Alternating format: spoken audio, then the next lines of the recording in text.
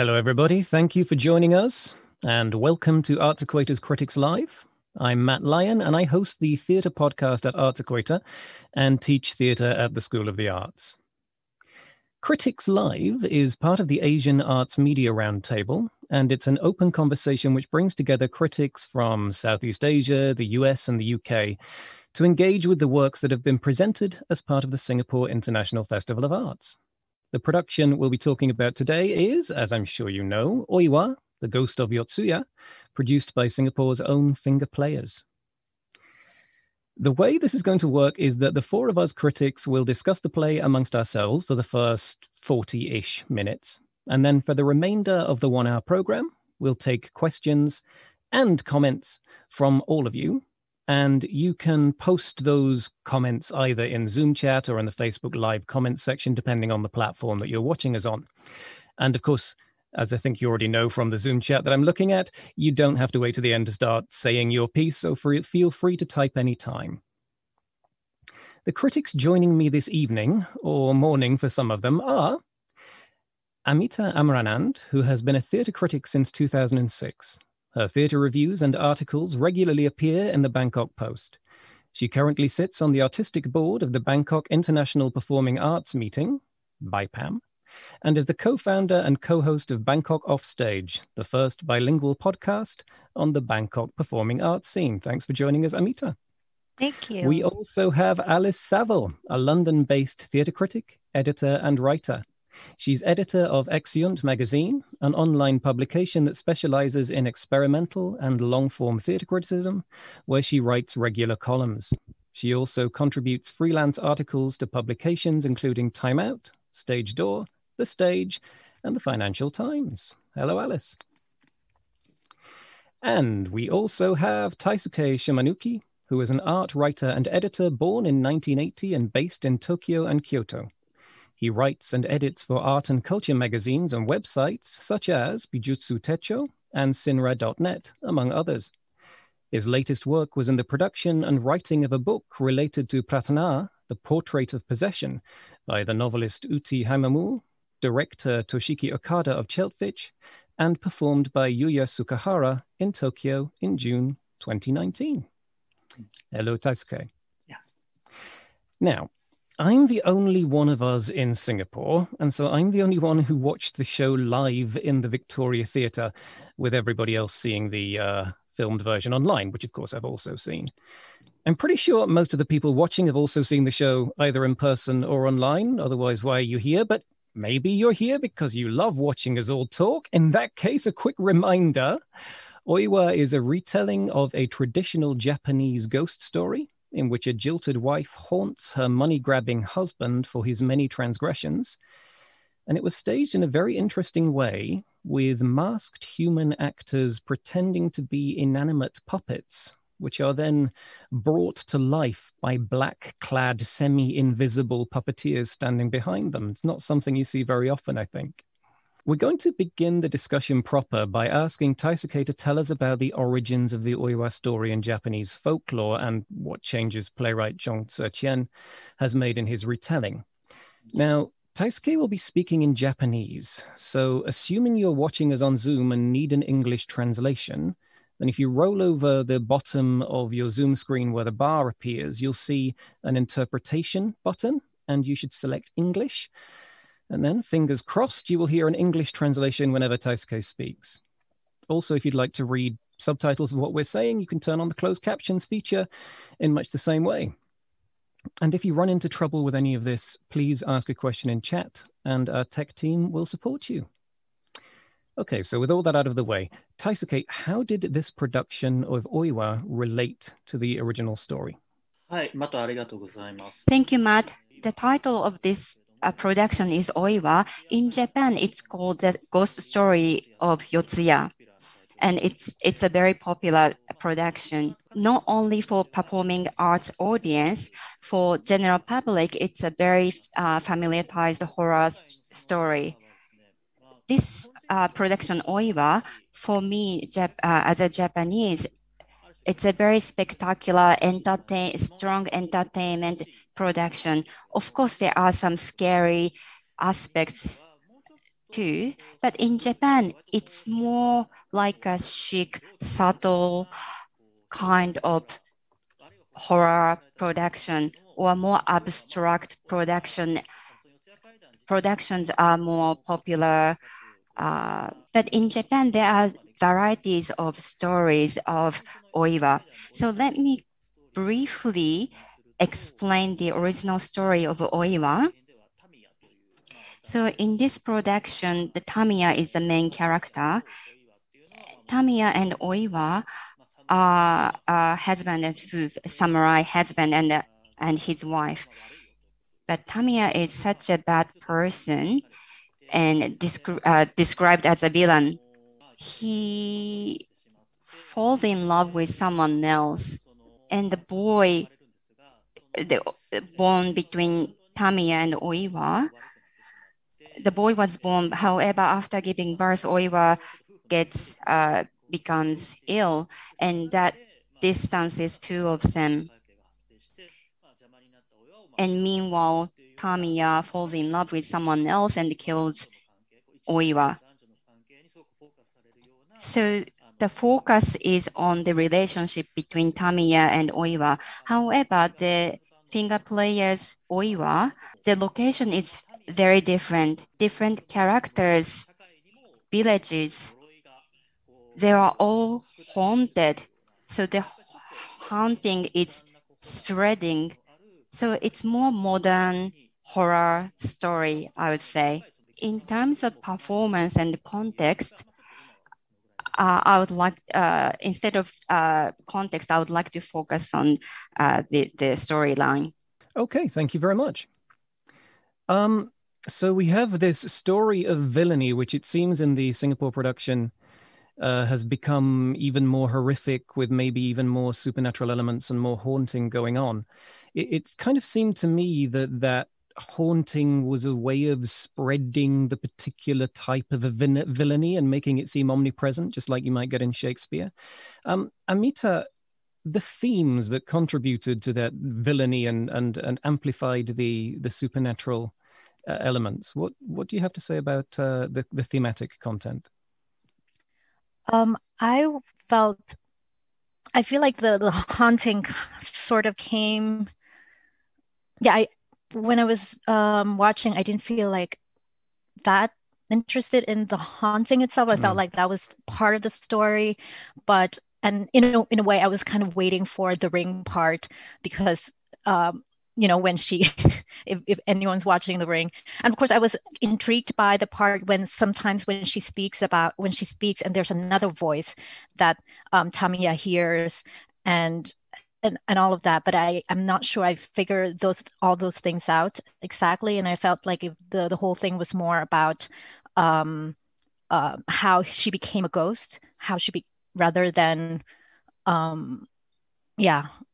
I think most of the story is more focused on that, and I feel like, but I went back and because Taisuke told us last time when we were talking last time that this is so different, and I went back and looked at how the plot, unfolds in the original. It was on Wikipedia, so I'm not sure whether that's original because I understand that it's been adapted so many times, and there's so many subplots, and in some versions I read that there's not even haunting in it. There's not even a ghost element in it.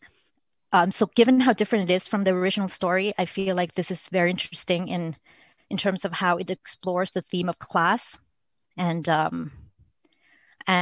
class relations and one's sense of self and how that informs one's relationship to wealth and one class identity and how that kind of informs the way one see the other.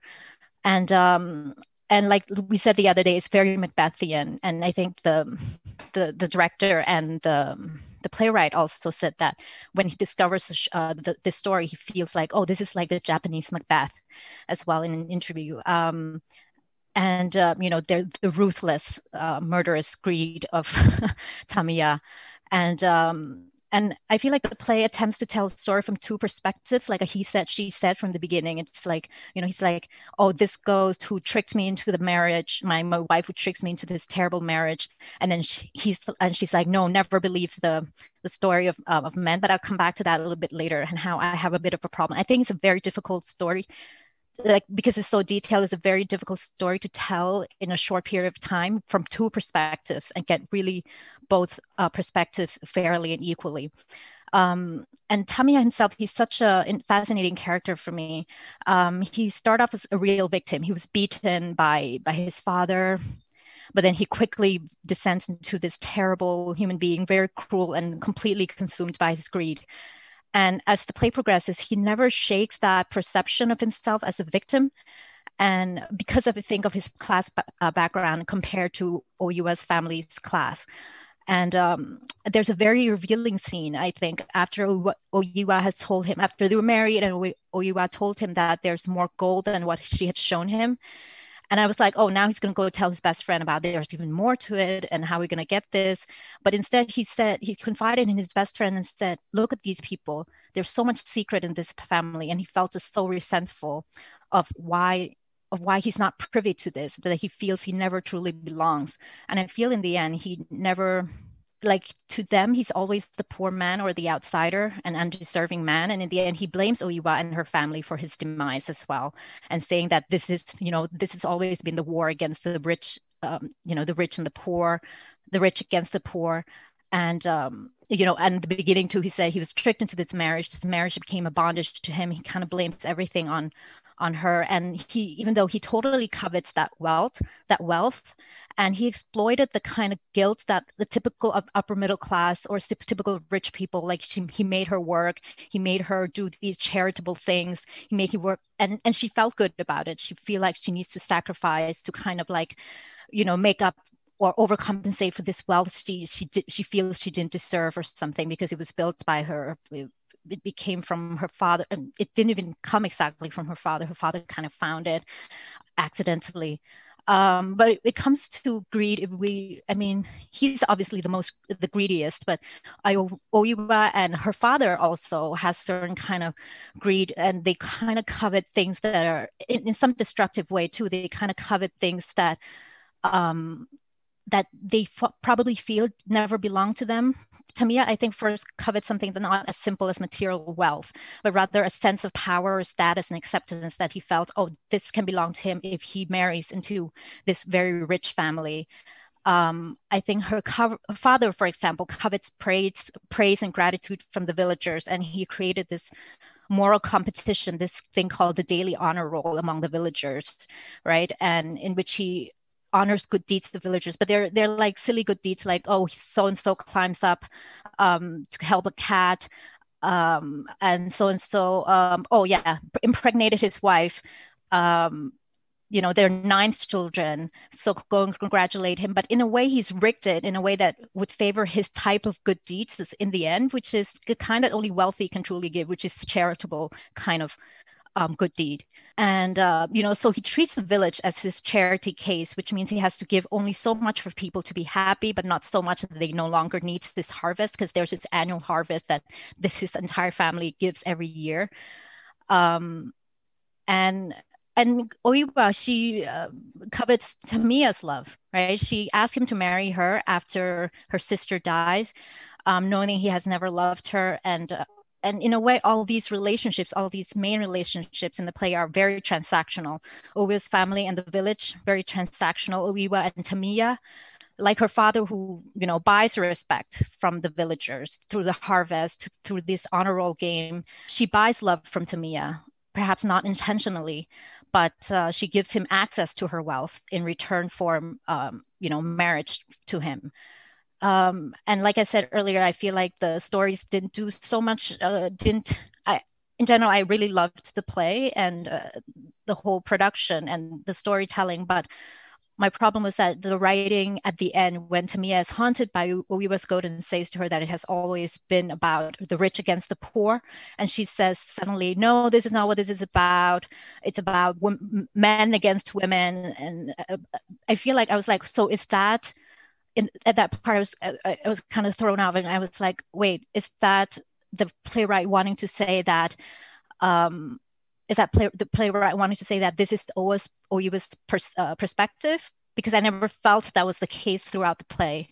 But Or is it the playwright's attempt to be like, oh, by the way, we kind of want to address this issue of men against women or the gender issue, but it never kind of occurs. So we kind of stuff it in there, you know, to say that, oh, it's also about this. It's about this gender war. And I feel like the only gender issue, I was kind of like, what if we could do like a gender swap thing? And then I realized, oh my God, this maybe the only gender thing that could be explored that could be interesting is that they kind of flip the gold digger trope on its head. You know, he's literally almost like the gold digger in this story. Yes, I also thought that that the male-female dynamic came in rather unexpectedly, and I wasn't exactly convinced to learn that that was what it was supposed to be all about. I mean, I guess there's also the idea that it was a time of even greater male privilege where the man is the one who will inherit and marrying kind of makes him the new patriarch. But I just read that as part of the period rather than something it was trying to explore. And it did really seem to be exploring class, as you say, and wealth differences more than anything else. What interested me is that both you and Taisuke talked about the villainy of this guy and how he goes on this Macbeth-like journey from, well, you know, Macbeth arguably goes from good to bad, whereas as Tamiya kind of goes from bad to worse to worse to worse to, oh my God. But what was fascinating for me there is that there are only 3 human actors playing humans. 3 characters where that applies, and he's the main one of them who's on stage for the most part. And nearly all of the people he interacts with are the humans acting as puppets, and please ignore, I should never do that. It does not look good. And being puppeteered by the people in black, as we said. And that for me made him more sympathetic, because we see him up against, you know, these hard jointed kind of wooden looking creatures which we have to imbue with life and which have a very vivid form of life to them, but it's also constrained and limited, amplified in one direction. It doesn't have the range of a standard human performance who's able to communicate with their eyes. And so it was, about halfway through, I found myself realizing he is absolutely unredeemably evil. Why do I like him? And it was a little bit of a kind of a Tony Soprano moment. Tony Soprano kills someone and you're like, why am I rooting for this guy? And I think that was partially accomplished through this very unique aesthetic, which we're seeing pictures of now. And I don't know what your screen quality is like at home if you didn't see the show, but hopefully you can see the bump over the woman in white OIWA's head there. And that's somebody manipulating her at the back. I'll just talk a little bit about the puppetry generally before we go to Alice. And I think the finger players have been fascinated with this idea of humans being puppets for a long time. And it's such a strange aesthetic, but way back, I remember seeing a production called I'm Just a Piano Teacher, which was written and directed by Oliver Chong, one of Zetian's peers, obviously, at the finger players. And he had humans with very strong kind of Beijing opera style makeup wearing puppet bodies around their necks and manipulating those puppet bodies. And in order to make the actual puppet bodies aesthetically match with the face, the facial performances became, again, very vivid, but very constrained in what they would do, almost as if you're very conscious of where the joints in your face are and how much you can manipulate them. So facial expressions became extremely amplified. I found that very successful. The next time they tried it, though, it was much less so. That was a production called Pinocchio's Complex, where they had a human performer acting as a puppet, but she wasn't puppeteered by anyone. She was just acting of her own volition. And it didn't work at all. And at the time, I theorized it was because when we see a masked performance or we see a puppet performance, we know we know we're looking at something inanimate, but we also recognize the striving of the performer, the puppeteer, or the wearer of the mask. We recognize that they want to imbue it with life. And so as an audience member, we go with that and we see the life in it.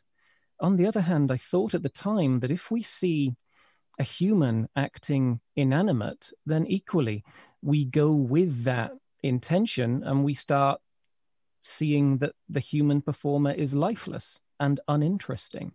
So I thought that it was, having a human act full body as a puppet, I thought that was never going to work. But then a production called Shunkin came to Singapore, where we saw this manipulation of a human body, this puppeteering of it, and it was incredibly effective. And it has this uncanny valley kind of look, which is haunting in itself and pulls you in and makes you question who are the figures that are puppeteering us in real life. And I think it boils down to the idea that you need, if you're going to act as a puppet, you can't do it with your own volition and your impulses. I think you maybe need to channel somebody else's impulses. So the puppeteers at the back, often they just had like one hand on the puppet actor's back and maybe another hand on their arm to help them gesture. But of course, it's still the case that the human puppet is doing a lot of the work. That is not enough to control a whole body. But it appears that the impulse is able to create that sense that this is an inanimate object which wants to come to life, and the audience goes with that idea. Indeed, the only times I found it unconvincing was there was a clump of three, a kind of a chorus of three characters who traveled around sometimes on stage and made announcements. And often the puppeteer would only have their hand on one of them and the other two were still acting. And at that point, it didn't look right. It didn't look right for me. It was very odd. Of course, the design for this entire production is quite spectacular. I was lucky enough to see it in person. So the puppets are part of that, the mask, the beautiful costumes. Alice, do you have anything to say about the design and I guess as well how it looked on screen? I guess my expectation sort of before I came to this production was that it would be sort of really visually impressive because it's something with such a rich visual tradition. And I think, the sense of what came across on the screen, I'm not sure what it was like in the space, was this very sort of natural environment, this huge sort of forest of sort of bamboo reaching right up to the heavens. And I thought that sort of snippet initial scene you got with this sort of cascade of thunder and sound was really exciting in terms of immersing you in this space. And the sense that maybe this is quite a small, vulnerable community surrounded by the elements where life is quite precarious, which is perhaps why the village has got locked into these really unhealthy and strange dynamics, because this is a place where it's tough to survive. And sort of this sense of like shafts of light coming through the wood, I found it really exciting. And I think that was a moment that it sort of clicked for me when they mentioned this idea that the compound was built on all the bodies of sort of victims and their gold. So the idea that this is really a very cursed and dark place that everyone's inhabiting. I think that theatre design is always incredibly hard to capture on camera because it's not the medium it's designed for. And I think that actually non-naturalistic and very stylized designs like the kind we see here work so much better because you're not kind of looking for the edges, if you see what I mean. You're accepting this as a created artistic environment. I found that really effective, but I think that it is nonetheless kind of hard to capture the full sort of overwhelming sense of being in the theatre. Something this production did, which I thought was really interesting, which I've never encountered before, is the idea of being able to choose 3 different camera views. And I think that did a lot in terms of creating a sense of liveness because, just as in the theatre, your eye can kind of freely travel around the stage. You can choose what you want to focus on. I think you sort of got a bit closer to that. But I think that it's like I'm kind of interested in the potential of what would happen if you took that further, like, because sometimes I found myself really wanting to look at a particular performer closely, like really wanting to see their face. So I'm kind of imagining, what if you had loads of camera angles and you had some that were really close up on particular performers so you could follow them through the action. But then also there's maybe an argument that, like, if you're sort of almost being the film director of your own experience, you're choosing your angle, it maybe almost takes you out of the moment and out of the liveliness of the experience, because suddenly you're thinking, wow, I'm going to toggle between this view and this view. And this story is so incredibly fast moving that you have to be following it really closely, otherwise you'll miss a really important moment. And I guess that was something I maybe wasn't expecting. I think that when I've seen sort of this kind of stylized puppet performance in the past, maybe there's been a sense that there's more breathing room in the story. There are more moments which are more about pure atmosphere, and you can take in the kind of emotional resonance of what you've seen. Whereas it felt maybe that, you know, like each death would happen so fast, and suddenly we were on to the next stage. It almost reminded me of flicking through a comic book, you know, when you're sort of reading all the panels really fast and you're kind of sucked in, but none of it emotionally lands. I mean, I really agreed with what you were saying, Amitha, earlier about the sense that you kind of expect this to be always story, and you don't actually see much of her perspective here. And I think that's maybe something to do with the lack of space in the story, because you don't really have a sort of time to appreciate the suffering she goes through. And I think also because you don't have that sense of her having facial mobility, and sort of she's almost like a symbol. Like when you first meet her, all you can see is this black straggly hair right over her face. She's hunched over. She's almost like a comical figure. You meet her and her sister, and they're kind of giggling in this almost quite stereotypical young girl way. And then as she sort of gains in confidence, she's convinced she's loved, you do sort of see a bit more of her face, but you don't really get her perspective. And yeah, I am kind of interested in that choice that was made to have Tamiya played sort of more by a human actor, and to have her taking the more puppetry approach. But yeah, I guess that's something I've been thinking a lot about in various forms, is this idea of liveness and how you can translate it on the screen, and what benefits you get from seeing a filmed piece of performance, and what makes that different from a film.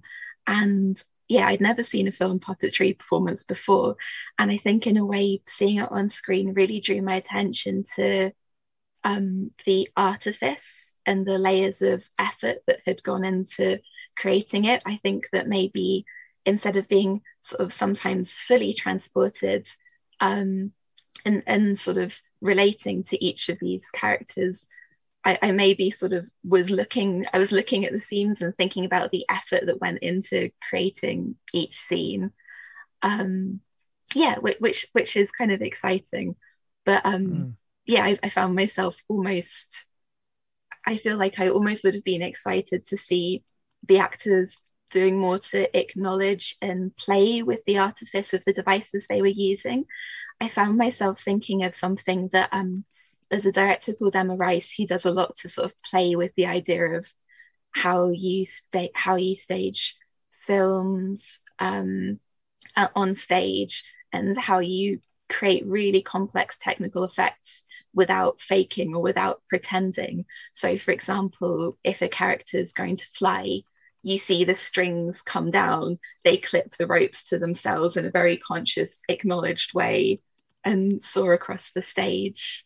So yeah, I think maybe there were moments where I almost wanted to see the artifice be acknowledged and kind of broken down a little bit. Yeah. But also, yeah, I think it did have a real power in the form we watched it in. Yeah, it's interesting you say that, because obviously I saw it live as well. And you do get more immersed watching it live. Although you're sitting in the darkness, those incredibly high contrast streams of light that were put over the stage really seem to surround you. And when you're looking at a screen, it's so flatly presented. Fair enough, it was a very 2D presentational performance, deliberately so, but it flattens out so much in the screen that I did find my eye wandering to the SIFA logo in the top right, which was bright white, and they didn't put any opacity, they didn't put any transparency on, so it was all the way through. And then you've got the numbered cameras that you can choose from at the top, and yes, you do also, I think, when you're investigating that, also want to investigate the artifice of the performance, and you can yourself, as you said, curate your own performance. How did you respond to that, Amitha, the idea of curating your own performance there? I was really excited. I was like, oh, I haven't seen this done before. You know, I've seen quite a few online performances already in different format, like sometimes live recording, sometimes not, or sometimes really set up. And this one, but I don't know whether Alice or everyone else had the same experience where when I tried to click on the different cameras, they just kind of stop. Right? Like, it just goes to black. 2 seconds. And then, okay, so it's everyone's experience. So yeah. And one thing, maybe I'm spoiled, but in some festivals and some shows, you kind of can go back and forth. Like, you can go, I couldn't, and I don't know, I just don't, I know it's less live when you do that, of course. And, but at the same time, as a critic or something, it's really good. It's really, practical, and it's really useful to be able to do that. But of course, it's not going to feel as live. And yeah, it just became distracting. So I kind of stopped, except, once in a while, I would just go to camera 3 or one of the cameras to kind of like change a little bit of perspective. And I don't think it changed the perspective that much. I thought we would be able to see from above or something like that. And it's a good sort of experience to think about, like, but for future, but it just hasn't, it's not working that well yet, or it's not that successful yet. Yeah, I must admit, I found the same, and probably more so. I found it really quite problematic. Certainly going black for a second and losing the audio before you get the change was a bit of a big problem. Yeah. And it taking up so much room on the screen was a problem. And as you say, the cameras were not vast. One of them was a lot closer than the others. Yeah. But the other two were actually just basically front and center, with one just a little bit lower down. So there was really little point in changing from camera 1 to camera 2. And yet camera 3 felt like it had been filmed by somebody who didn't know the play that well. It was closer up, but it sometimes just missed the relevant point, and it wasn't done with a zoom lens, so they couldn't reframe. I would have greatly preferred someone to curate that for me, because already I think the screen experience, as Alice suggested, takes you out a little bit. And then having to do your own editing work, I mean, come on, pay someone to do that, is my opinion on that one. If it were a lot smoother, maybe if it didn't take up room on the screen and it just worked instinctively, I can see it being interesting. But even then, I think we lose so much when we go to screen that, for me, the way is to say, we can't win the theater game, but maybe we can start scoring some points in the film game and just choose the very best angles. I don't know. Nonetheless, it did, I think it was a high quality recording where you could always see what was going on, and it's streaming, so it's, it's probably not Blu-ray level or anything like that, but not too bad. And it was able to show off some absolutely beautiful design and performance techniques that apparently are somewhat inherited from Japanese traditions. Will I try and pronounce them? Kabuki, and then another one, I'm going to let Taisuke tell us about those, please. そうですね。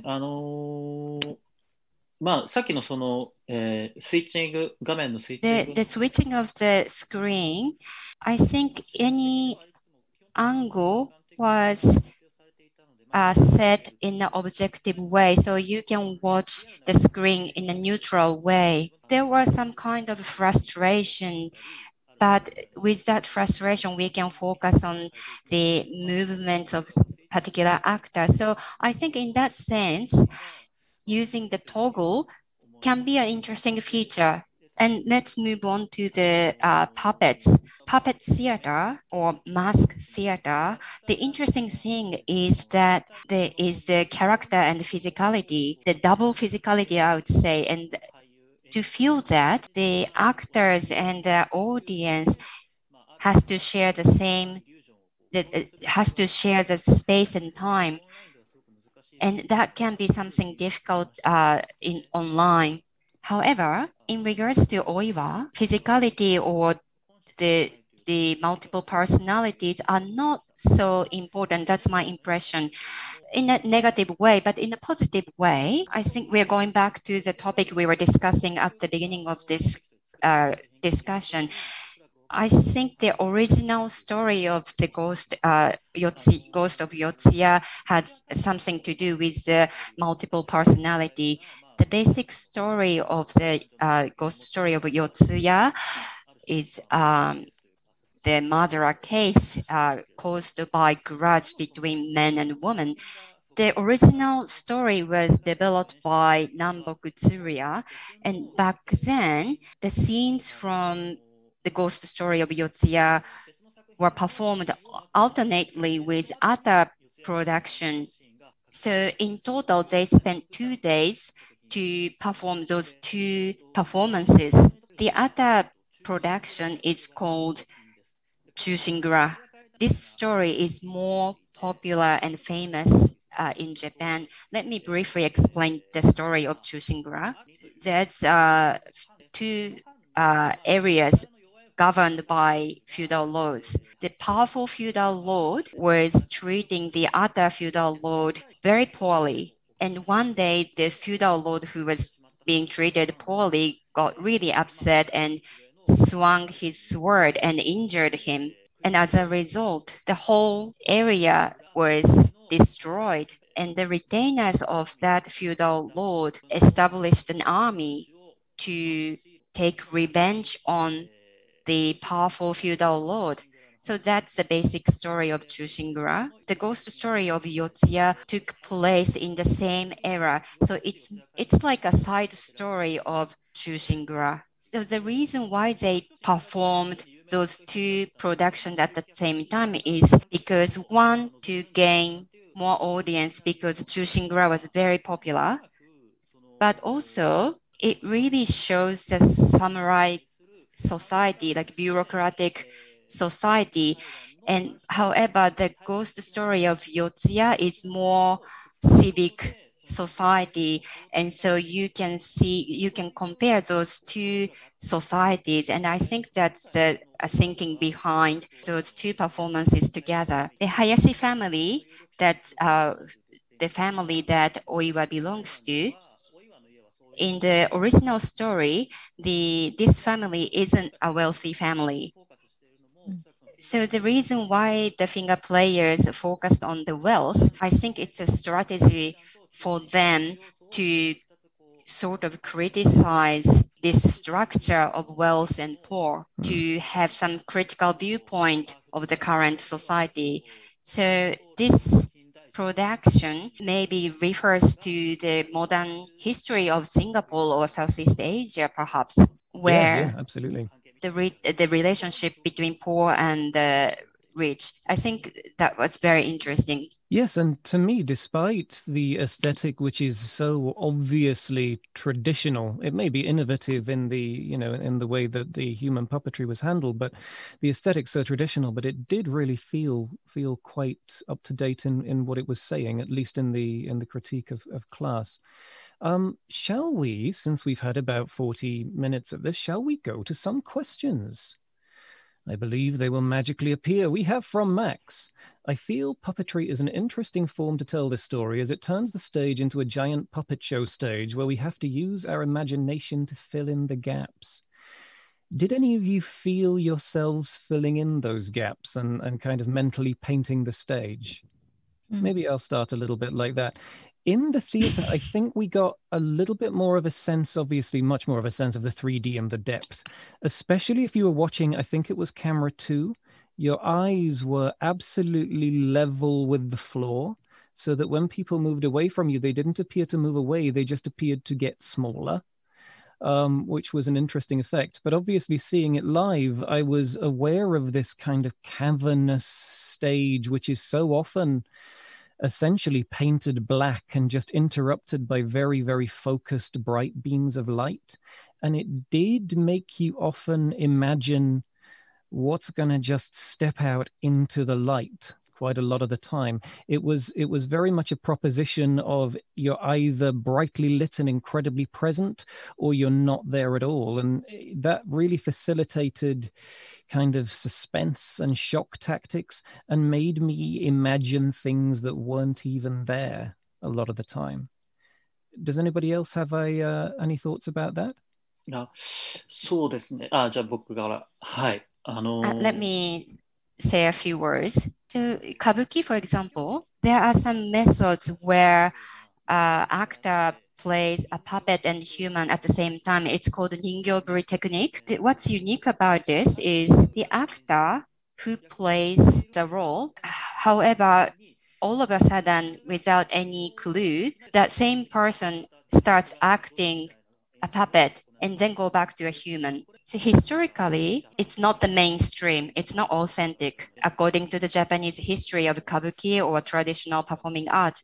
And I think that's because in performing arts, it is important to know that what kind of illusion the actors can provide to audience. And also culturally, the audience can share that kind of thinking. So in that light, the method that used in OIWA influenced the La Théâtre du Soleil and brushed up the traditional form of puppet theater. So it's more like real actors' performance. That's how I felt. So I felt that that was something that could have been considered lacking. Thank you very much. Yeah, thanks very much for that, Taisuke. Can we have another question, please? It appears. I like being able to flick the cams, but my one issue was that you can't pause it. Somehow watching on a screen, I need breaks in a way that I don't with live shows. Yeah, we mentioned that a little bit earlier, but maybe we can flesh it out. Is there any reason you can think of that we shouldn't be able to pause in our own homes? We shouldn't or we should? Well, either way, I mean, whichever side of that argument you're on. I've prejudiced it, obviously. I think it's stupid, but maybe you can persuade me otherwise. I think we can't deny the fact that it's such... Yeah, it's annoying. Actually, it annoys me every time I have to watch something live online, especially it's just been like this for over a year, and it's just... Yeah, and we can't deny the fact that we're sitting in a totally different reality at home. I was watching this video on the designers of OIWA, and at one point the sound designer who was like, "Oh, we're the second-class citizen because visual comes first," and I was just yeah, I don't get the atmosphere, when you do these things, and it really robs us of a lot of things. But so when you're on, but yeah, I get distracted way easier. My behavior is totally different when I'm at home watching, because I would never pull up a phone when I'm bored. In the middle of when I'm at a theater, I would never, I don't know, if I'm hungry, then I just try to ignore that feeling. Whereas I'm at home, I'm like, what can I eat? Or when I need to go to the bathroom, I'm like, well, I have to hold it in. Your body totally reacts differently to this thing in front of you. It's just so two-dimensional. You have with all this technology now, there's so many things to distract you, and at home too. Maybe you have other things to distract you at home. You're not in the same space with. You're in two totally different realities, two totally different spaces. You're not with the atmosphere of what's going on stage at all. So yeah, I would prefer, as a critic as well, I prefer to be able to take notes. And Alice said, I did notice the rhythm of how fast it went, and how you never and it would be so much nicer. I don't know whether when they designed, they knew that they would have to be streamed live as well. So maybe they didn't think of like creating, like, slowing things down and creating more of an atmosphere in a filmic sense as well. So I feel like, yeah, I realized that maybe it could have been more atmospheric in a way for us at home. If I don't know whether when they designed, they had that in mind, or they thought this is going to be only live. We're not going to stream it because maybe by that time we're going to, all be back in the theater or something. Yeah. Did it contribute to the liveness for you, Alice, that not being able to pause it, and the idea, I suppose, that we're going to create this atmosphere in your own home? Well, I feel like there's a bit of a paradox sometimes where when you're watching live streams, you get the worst aspects of liveness, but not the good ones. So like the most annoying aspect of liveness is that you're like trapped here, you have to do it now, you can't go to the toilet, or, you've got that, but you haven't got the good aspect of liveness, which is the response of the audience, the energy, the sense of occasion and events. I am interested in how you can create that sense of specialness and occasion at home. Something that I've been doing with my flatmates since the pandemic is we watch theatre live streams together. We have a meal beforehand, we turn off all the lights, we're not allowed to look at our phones, we're not allowed to talk, we just have to super focus. And we did an Angels in America day like that, where we watched the whole 7 hours in the dark in the living room. It helped that it was like snowing outside, so it wasn't like a beautiful sunny day that we were missing out on. But I think that you can invest in that experience. And here I feel like it was a middle ground, because as you said earlier, Matt, the fact you had the logo and the toggles meant that you couldn't do that sort of full, I'm going to try and make a mental leap into this world. But at the same time, it didn't let you pause and sort of, go and be a human in the way that human beings are in their home. So yeah, it was like a weird middle ground for me. Yeah, interesting. Zerchen did a play last year called Murder at Mandai Camp, which also you couldn't pause, but for the very good reason that you had to go on Telegram, and there was a live chat that kind of supported and interacted with the show that you were watching, which was a murder mystery. And so when there's that level of, you mentioned having a meal with your friends, but yeah, when there's that level of community, I can absolutely see the point to get it through. But just looking at chat, there's all people saying, yeah, what if I want to go to the toilet? All it takes for my mother is to innocently knock on my door and ask how to forward a message on WhatsApp, huh? And I forget entirely what transpired so far in the show. Yeah, you can't control, you'd think you'd be able to control your own homes, right? But they're far less controllable environments than the theater. So when you don't give us the opportunity to pause, yeah. Let's go to another question. It may be one of the last couple, I think. What is the value or implication of staging a play that is so straightforwardly centered on a male Machiavellian protagonist today? I enjoyed it aesthetically, but viewing this piece of work through a feminist lens, I felt very let down. So let's go to either Alice or Amitha on that one. Yeah, I mean, I guess I had this very much a preconception coming to the work that it was going to be all about this kind of vengeful, twisted feminist icon. I was kind of thinking of, classic stories like Medea, where you have the female anti-hero. And yeah, I feel like that, I do agree that it wasn't perhaps what you were led to expect from the title. And I think that's a shame in a way, because I think that we're kind of at a moment where we are looking for stories from the past with really strong female characters. And I think sometimes there's this perception that, writing interesting female characters is something that's happened more recently, and in the past that we don't have those models. But actually I think there are, myth and legends are full of these really complex, weird, dark women, and this seems like one of those examples. So it's kind of a shame that we didn't perhaps get the richness of that. I think I'm kind of also interested in the humor of the story, because I think I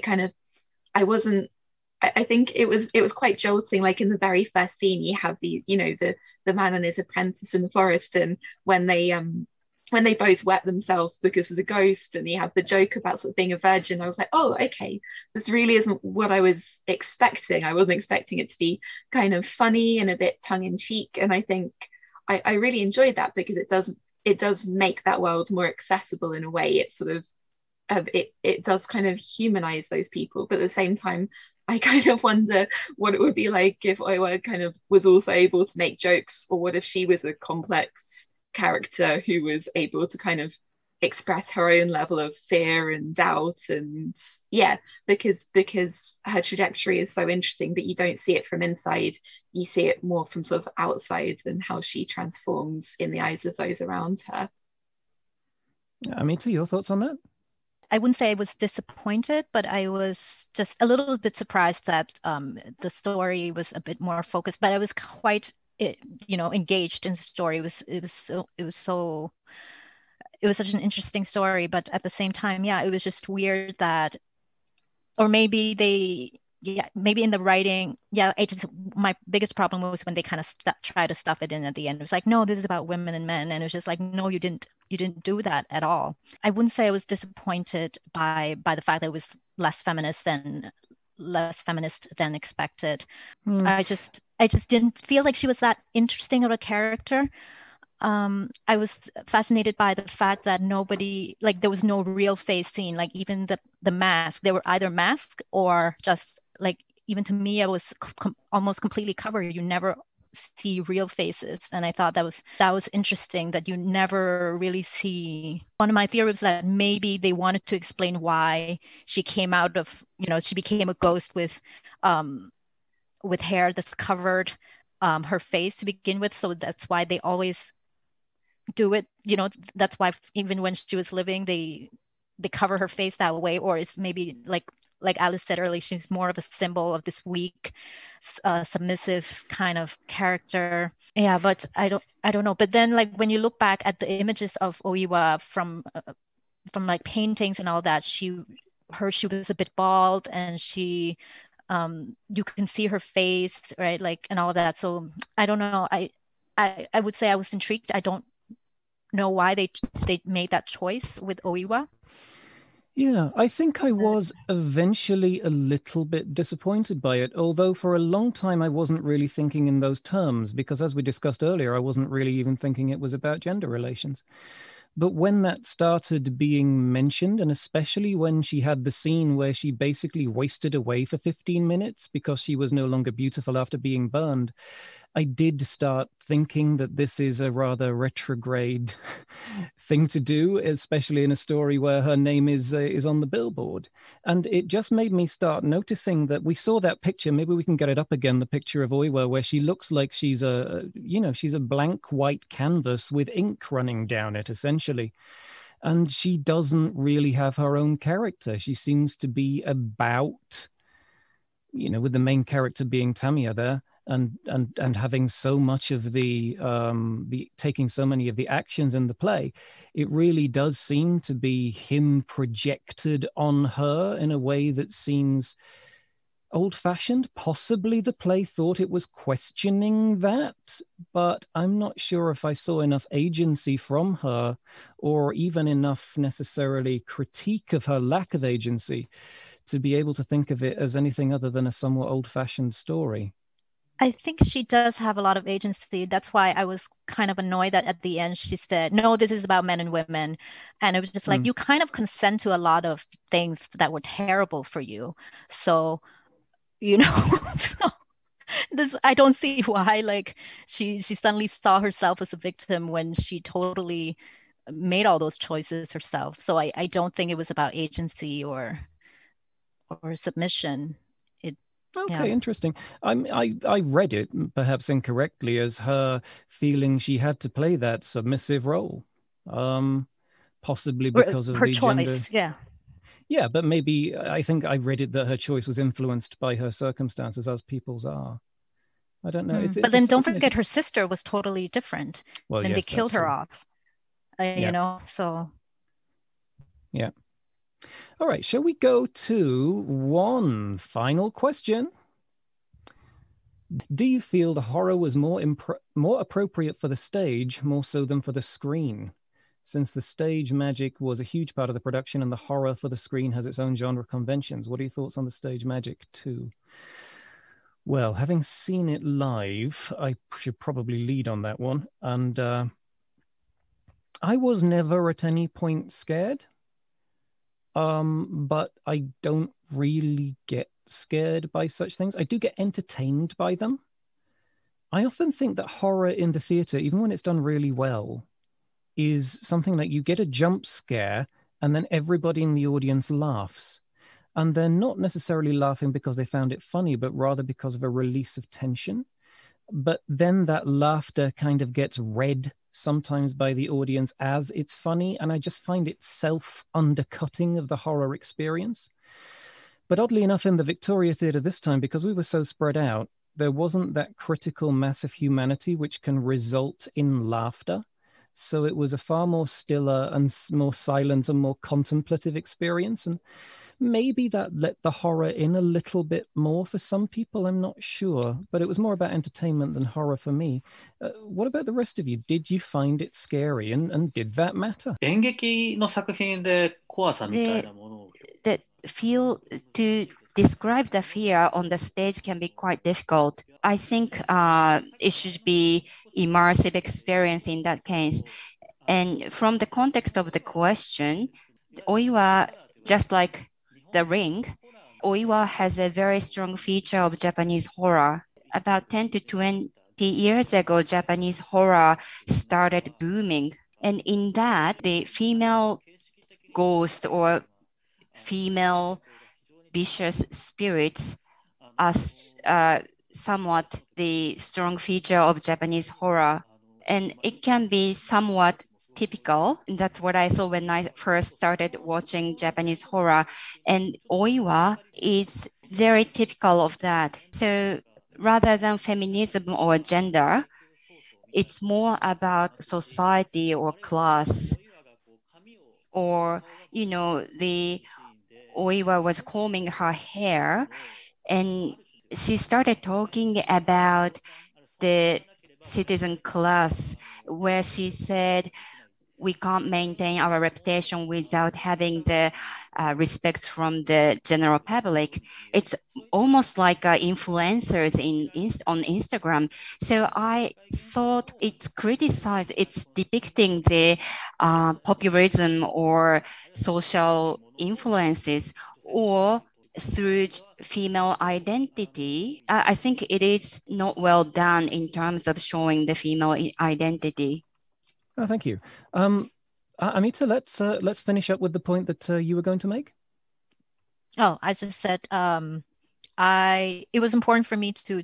I was kind of wondering because I know I wasn't going to be in the theater, so I was like, how am I going to be scared? There's going to be such a distance. But then again, I also told myself there's no way in hell I'm going to watch this in the dark, because I do get scared very easily. Unlike you, I do get scared even when it's comedic and it's not supposed to be that scary. I get scared. I turn the lights on at night for a while. Like I remember watching was it Woman in Black in theater, and that was terrifying. Like I was scared for days.